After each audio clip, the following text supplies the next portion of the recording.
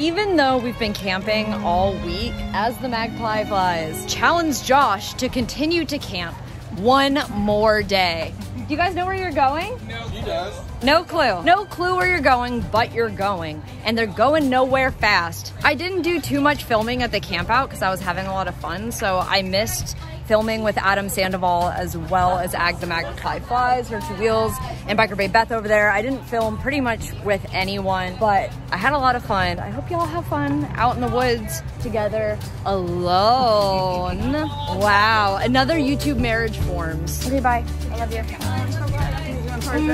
Like your straps. Professional. I got the patriotic pack. And someone who's much more adult. Adult? I don't know what I was going to say. Well, prepared, professional. People who make fun of me for having all the stuff that have to ask for something that I brought and they didn't. So I'm that bitch who has everything. That's why my road name is Moto Martha. I'm like, you need snacks, ibuprofen, sunscreen. I got you. You want to know my road name? The Trash Man. You also realize I'm riding almost a 40-year-old motorcycle that's only running on one carburetor. It is the one that only has one carburetor. One carb's all you need when you're smoking weed. Hey, I wouldn't know. I love you. Bye. Get out of my state. What's that? Get out of my state, girl. Bye. Hurry up, shut the door. Just drive away with their bags back there and don't let them take them. Could you imagine? You're awful. That'd be so messed up. Oh my god. No, but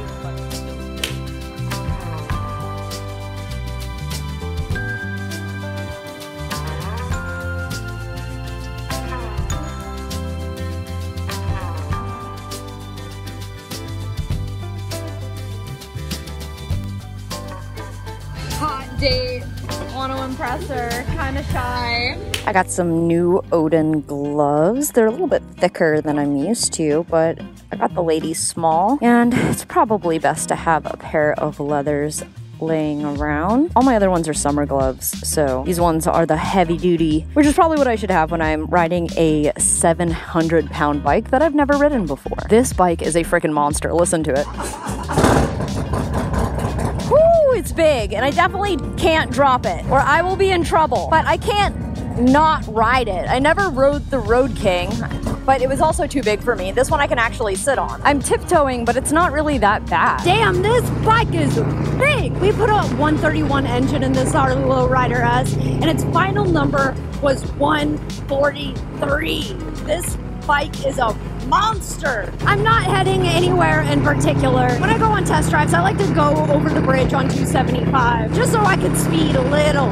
I gotta see what this bike can do. Sorry, officer, it's a test drive. It is unbelievable how fast this motorcycle is. It does not feel like I'm going as fast as I'm going. I don't feel like I'm flying off the bike like I did when I rode the Vulcan. And there's no speed wobbles like there is when I ride my Sportster. I don't want to give this motorcycle up either. I wish I won the raffle, but Crapstar wasn't allowed to buy any tickets. We put our money forward in other ways. The paint job that Mo did on it is absolutely amazing. I'm sad to see it go, but I know that it's going to such a wonderful home. Ah, shit. I'm almost out of gas. I hope this bike has a reserve tank. Maybe I should have gone on a shorter test ride, but this bike is really fun. Can you blame me? Ah, shit, I'm on reserve now. Okay, it says I got three miles. I can definitely make it back home on that. At least I'm pretty certain I can make it back home on that. Make it a Josh problem. Okay, I think this is the way I need to go to turn around. Yeah, it is. All right, I know my way around. I can get back home safely. I can do it. I definitely don't want to call Josh and tell him I ran out of gas on the highway. That would be embarrassing. And I'm pretty sure my phone's about to die too, so. I never planned for disaster, but I sure do know how to handle it. I probably should more often with the fucking crew I hang out with.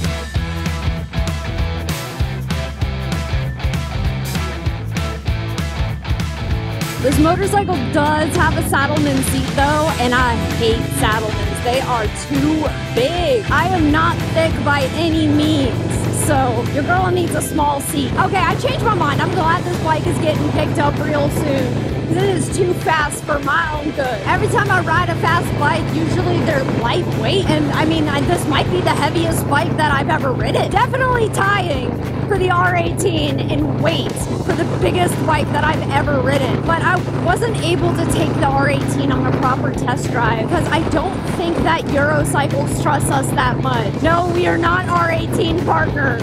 I rode the R18 before it was cool, okay? But like I said, I didn't take it on a good test drive, so I really wasn't able to see the full power that the R18 had. Not like I'm seeing on this motorcycle, because it is strong. Ooh, big, strong bike and a gorgeous day. It's been rough out here in the streets lately, but hey, when I'm on this bike, life feels all right, and I guess that's road therapy for you. Ah, this guy knows what's up. Damn, this bike is fast as f***, boy. Yeah, I know you looking. Shit, I'd be looking too. Damn, this bike's pretty. Ah, I wish lane splitting was legal here. I just can't trust one of these guys won't hit me on purpose. Shit, I think I need a bigger engine in my Sportster now. All right.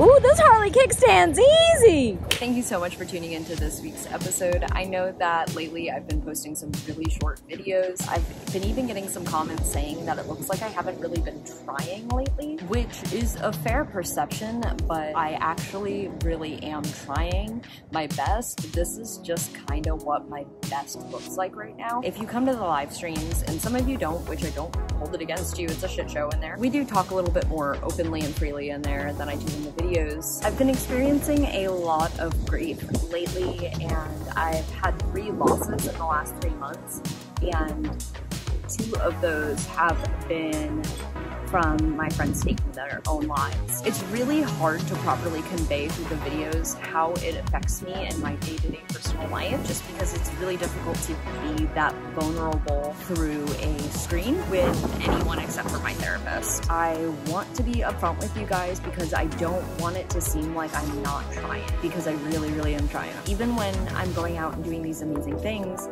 sometimes I'm not always having the most fun because I'm just really sad and grieving and depressed, but I am doing all the things that I'm supposed to be doing. I exercise, I take my medication, I go to therapy, I eat healthy, and at the end of the day, I'm still sad, and that can be really, really frustrating that nothing's really working, but I have to keep trying. And if you feel like you can't keep trying right now and you're really...